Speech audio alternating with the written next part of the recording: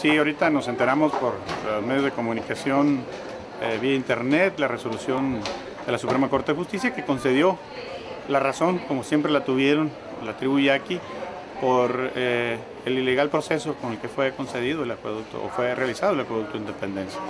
Esto significa, hay que esperar los términos del amparo, pero seguramente significa que tiene que empezar de nueva cuenta el procedimiento y tendrá que suspenderse la operación del acueducto de Independencia.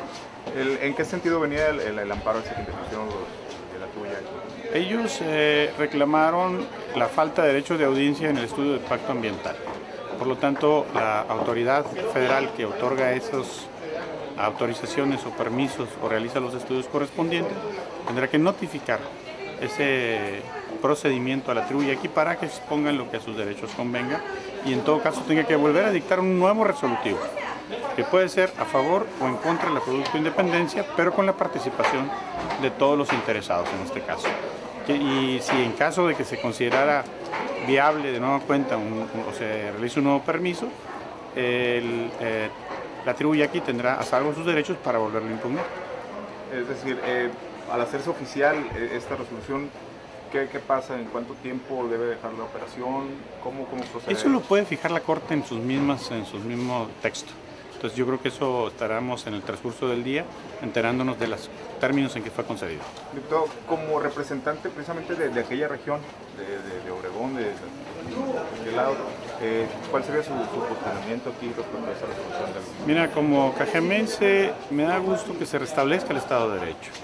A nadie quiere que vayan a su casa y lo priven de sus derechos sin ningún procedimiento, sin ninguna forma. Los cajemenses siempre lo hemos dicho, que no estamos en contra de que se dé agua a Hermosillo, pero en primer lugar no es la mejor solución la que ellos están planteando. Hay evidencias de que detrás de este proyecto hay intereses económicos de grupo y personales y eso es lo que ha llevado a cabo este problema. Hermosillo tiene alternativas para solucionar y los cajemenses queremos que realmente se solucione de la mejor manera para todos los sonorenses. Pero yo como cajemense y como sonorense en general, lo que me da gusto, sinceramente, es que se restablezca el Estado de Derecho. Es la primera resolución de la Suprema Corte de Justicia que corrige tantas arbitrariedades que está cometiendo el Ejecutivo. Seguramente van a venir otros. Y esto también es un ejemplo para aquellos que interpusieron los amparos contra los impuestos o también contra una serie de actos arbitrarios que está cometiendo el gobernador, como los nombramientos de los magistrados del Poder Judicial. ¿No hay vuelta atrás? ¿No hay manera de que el Estado intente revertir esto? No, ya no tiene ningún recurso, el resolutivo es definitivo y todavía faltan por lo menos 3 o 4 resoluciones más en este caso.